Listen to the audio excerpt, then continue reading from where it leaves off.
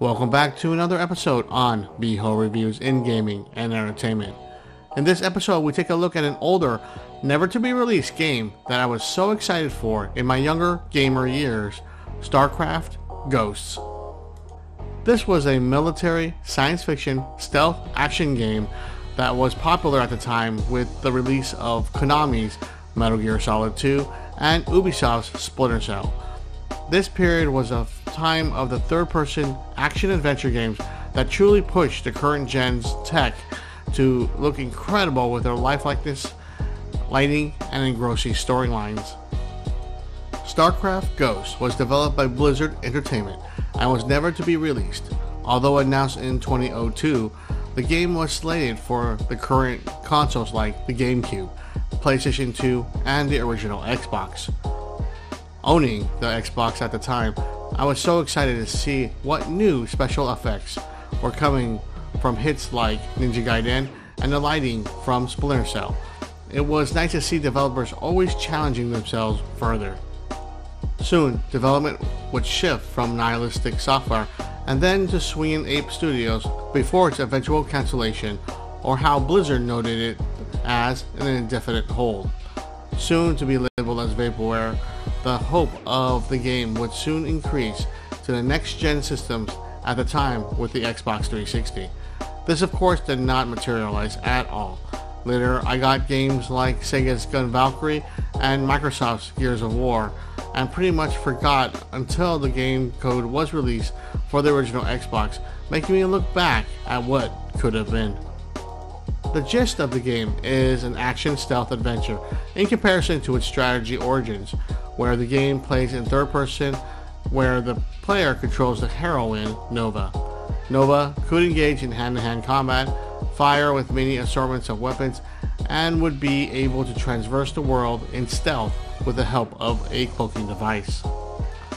Just when online console gaming was getting popular, Ghosts definitely did not want to be left out of the party, and was also planned to have a multiplayer mode like Deathmatch, Capture the Flag, to King of the Hill.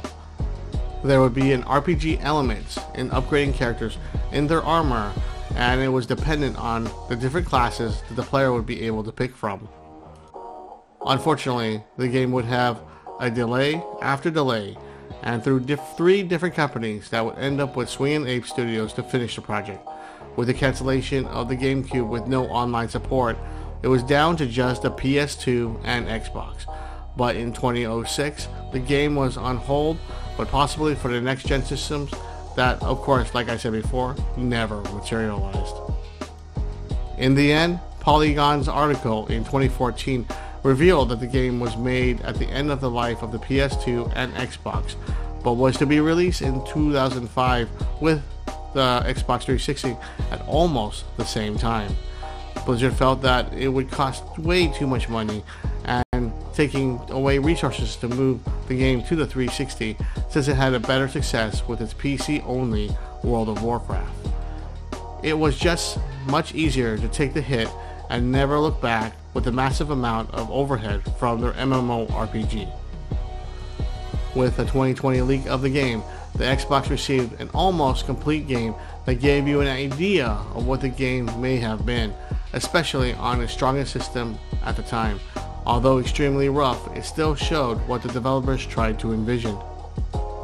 Looking at what it was, I'm glad the game was never released, as the game just wasn't far enough for an actual release for the system.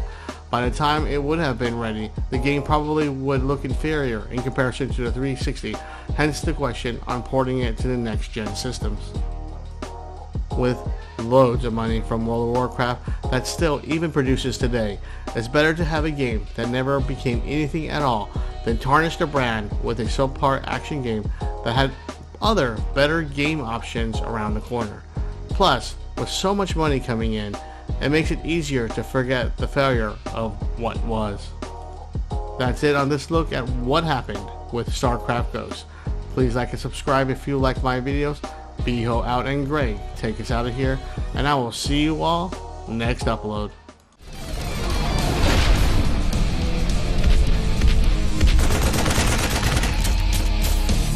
Oh shit. Nuclear launch. launch detected.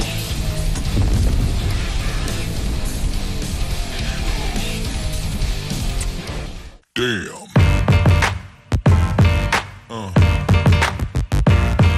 Yeah.